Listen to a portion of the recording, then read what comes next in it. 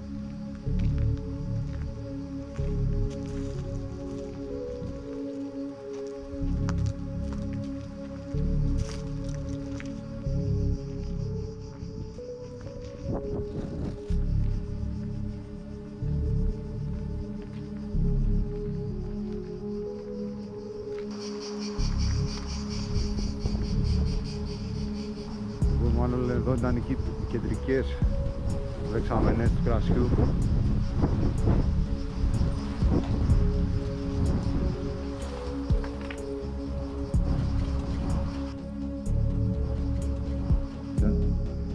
Φαίνονται κιόλας, έχει δύο τρύπες. Κάποιος είχε πετάξει μέσα κάτι σε καναπέ.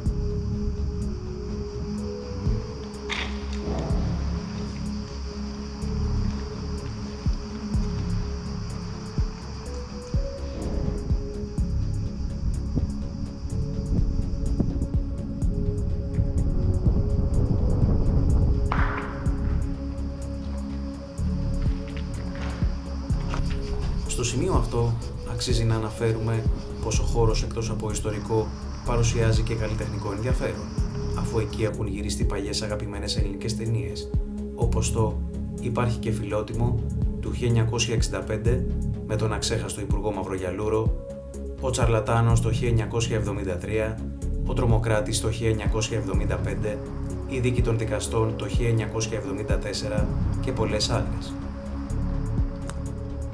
Αυτά τα σύμβολα βέβαια δεν λείπουν σχεδόν ποτέ από τα πεδία που πάμε, και κάπου εδώ τελειώνει ο κύκλος στον εσωτερικό χώρο του παλιού Οινοποιείου Καμπά, στον εσωτερικό προαύλιο χώρο, γιατί έχει εξωτερικό.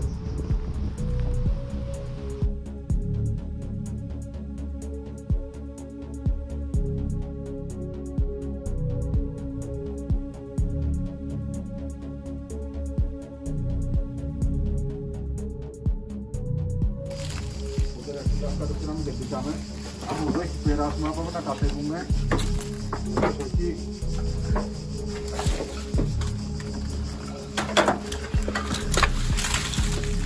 Είναι από τις πιο δύσκολες διελεύσεις που έχουμε κάνει. Ισχύει. Μόνο περνάω κάτω και μου δίνεις πράγματα. Την άλλη τη χωράω, είμαστε κομπλέ. Δεν θα περάσεις από εδώ.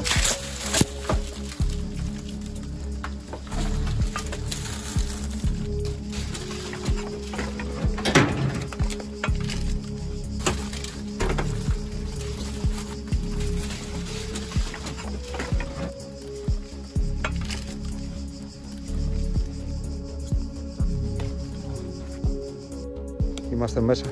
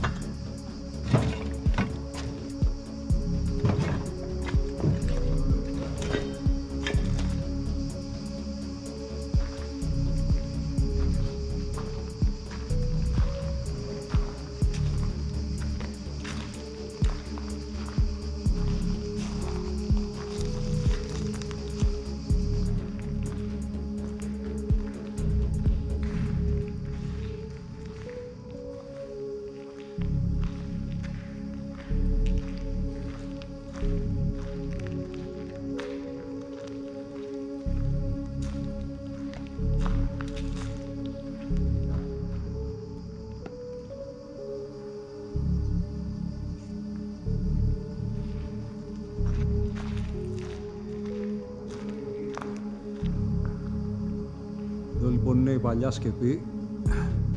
Έχει καταπέσει σε κάποια σημεία. Είναι αρκετά επικίνδυνο τώρα και εμείς το παίζουμε λίγο.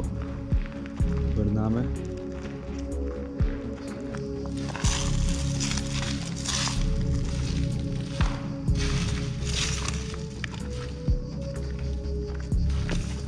Γενικότερα πριν μερικά χρόνια είχε εύκολη πρόσβαση. Εδώ πέρα τώρα, αφού έχει αποφασιστεί να αξιοποιηθεί, δεν ξέρω τι ακριβώς θέλουν να το κάνουν. Πάντως έχει περάσει ένα κονδύλι για κάποιο έργο και έχουν σφραγιστεί οι εισόδοι. Προφανώς και για την αποφυγή ατυχημάτων, γιατί έχει διάφορα μέρη για να σκοντάψει, να σε κατευθύνει να πέσει τόσο και πρώτος, τόσο και από εδώ. Ένα ιδιαίτερο και περίεργο γράφτη εδώ.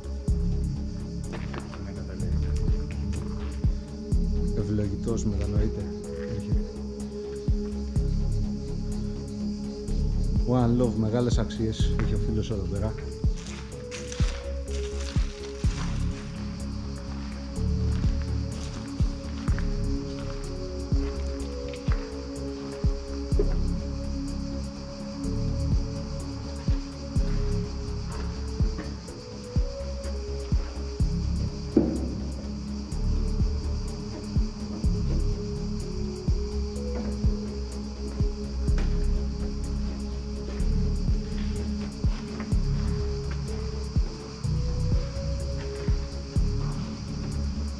Ανεβώσω εδώ για να σας δείξω, γιατί δεν είναι και ιδιαίτερα ασφαλείς αυτές οι σκάλες, είναι ό,τι έχει μείνει από κάποιο πατάρι που ανέβαινε προς τα πάνω. Εδώ τώρα μπαίνουμε στη μεγάλη κεντρική αίθουσα του Οινοποιείου, όπου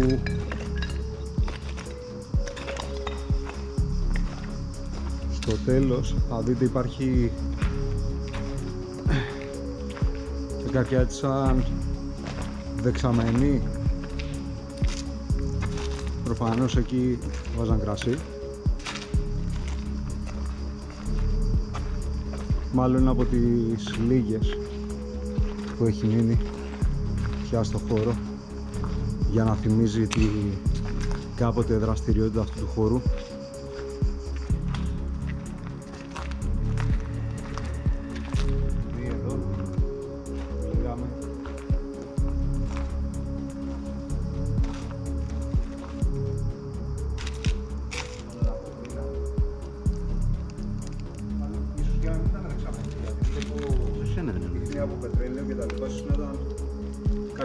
Κάτι σαν λέβητας, κάτι τέτοιο.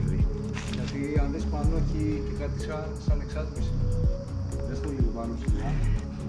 Πρέπει να έχει και πετρέλαιο μέσα. Έχει λέβητας. Έχει αυτή την εξάτμιση εκεί πάνω ψηλά.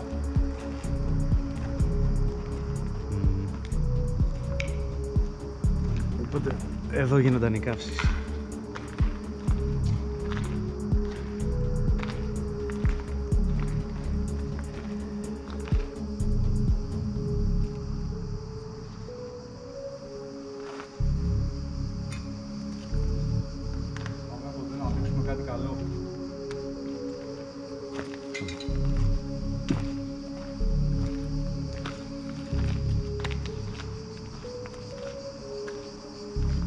Σύραγγα από εκεί από μήνυ. Εδώ έχει κάποια παλιά έγγραφα. Γράφουν Αρμενιά.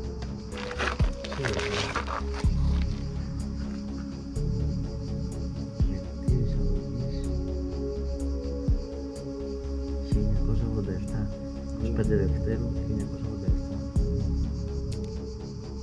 Τώρα πρόσφατα. Αυτό μου δίνει σαν βασικά.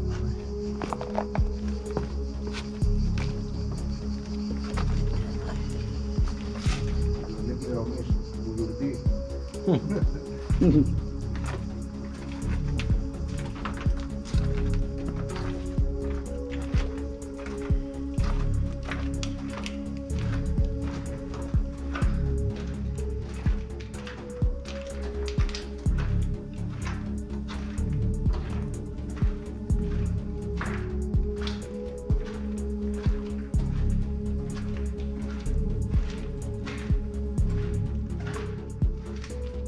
Εδώ έχει ένα τόνο καπάκια παναψυκτικά ήδη.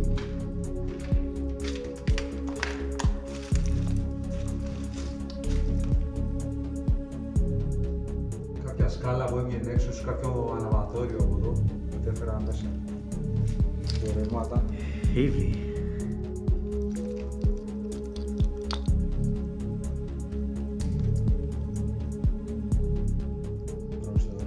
Χένιγκερ, Χένιγκερ μπύρ είναι, δεν είναι ήδη.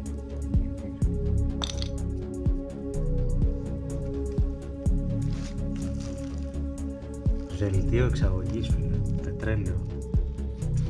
Ημερομηνία 1η Ενάτου 1986.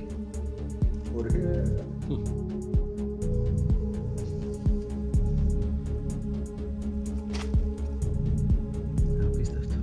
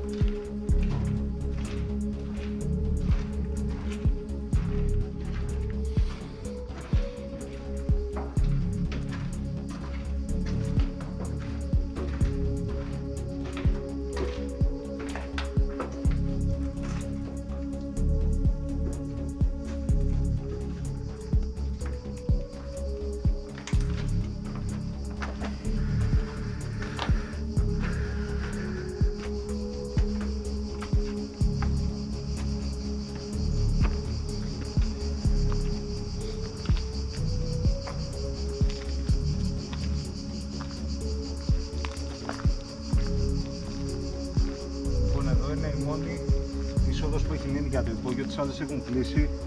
Δεν συνιστούμε σε κανέναν να έρθει και να μπει από εδώ. Είναι αρκετά επικίνδυνο, είναι μέτρα. Είναι γύρω στα 7 με 8 μέτρα, είναι όντως αρκετά επικίνδυνο. Εμείς θα κατέβουμε για να το δείξουμε μόνο και μόνο επειδή το μέρος σε λίγο δεν θα υπάρχει και θέλουμε να μείνει αυτό, οπότε θέλουμε να το δείτε.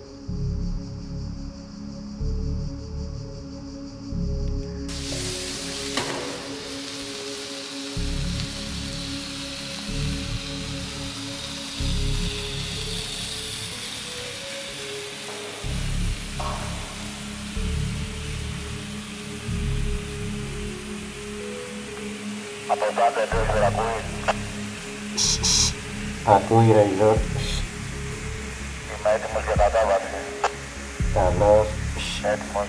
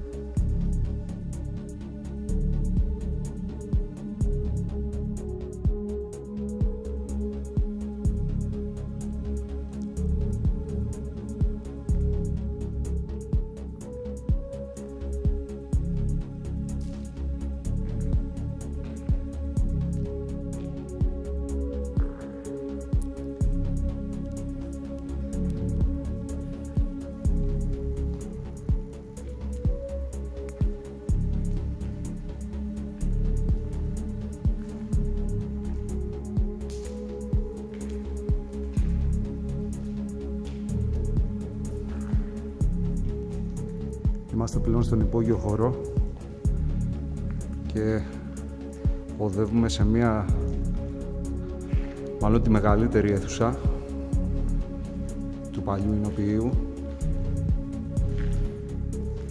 Εδώ έχει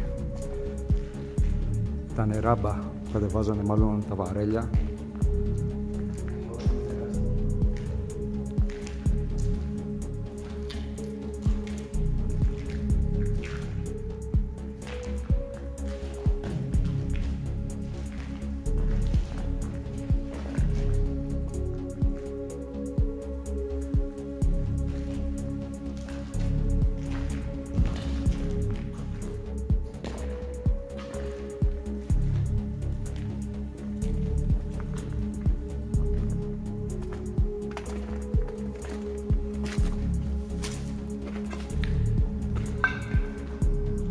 Ωραίο φίλε, γεμάτο βαρέλια είναι.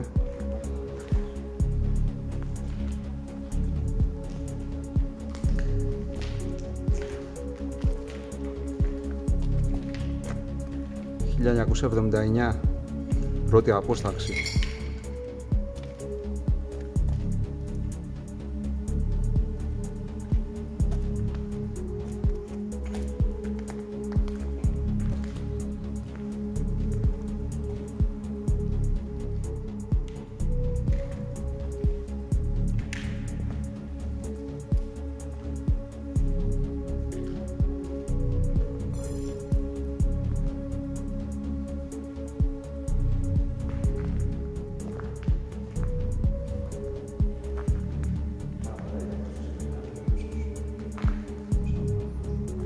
Ισχύει.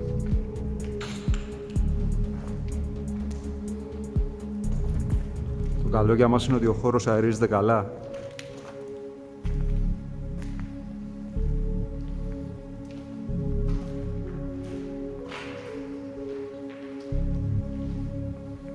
Κάποιες παλιές σκάλες που συνέδεαν το υπόγειο με το ισόγειο,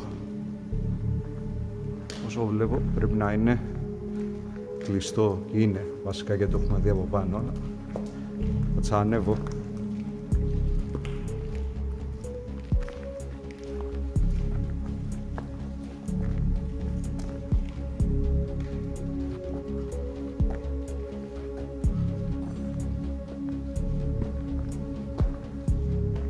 Θέλει μεγάλη προσοχή εδώ, δεν έχει καθόλου κάγκελα.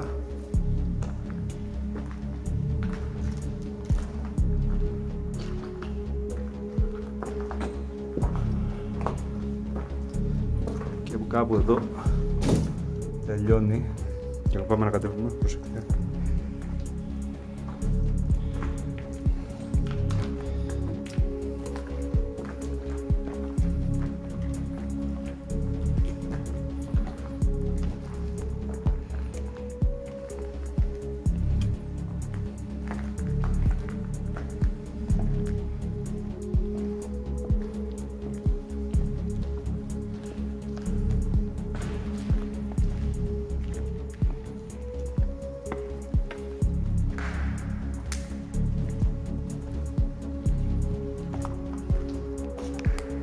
Εδώ ήταν ένας παλιός ανελκυστήρας.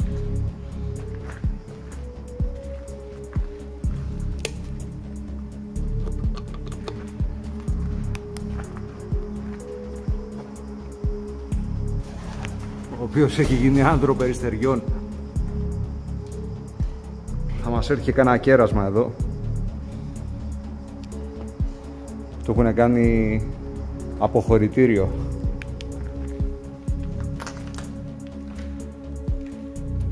Μπροστά μέσα έχει και άλλη αίθουσα.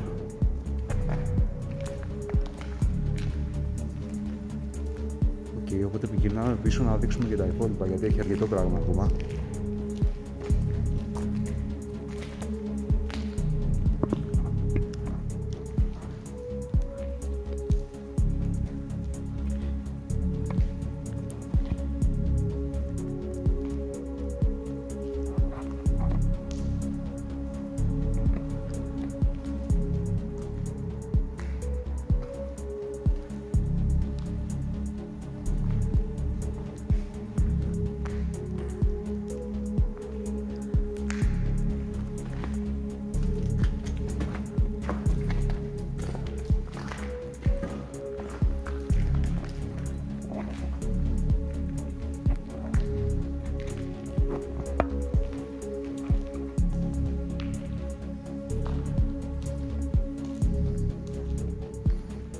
Τέρμα πέρα να το δείξουμε.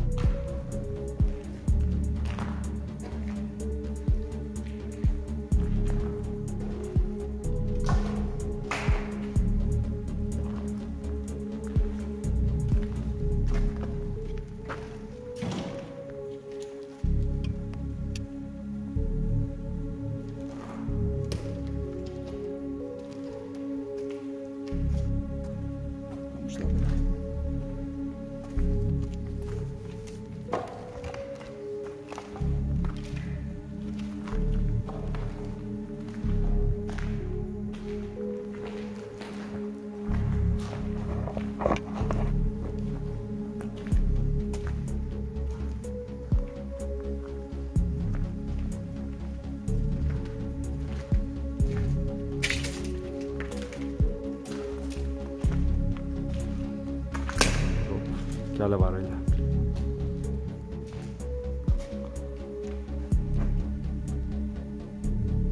Εδώ κάποτε έχει και ρεύμα.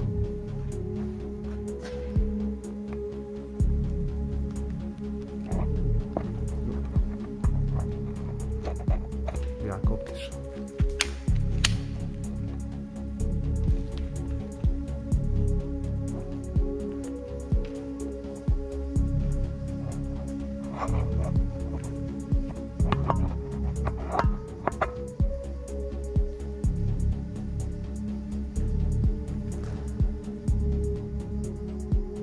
Πάμε στην ευθεία να δείξουμε και από εκεί.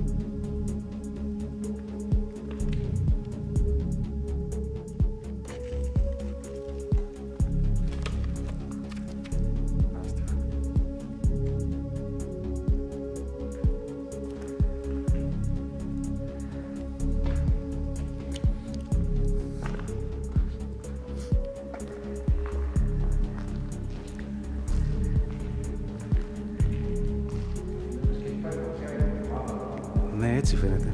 Σαν έχει πάρει φωτιά, όντως. Όντως φαίνεται καμένο.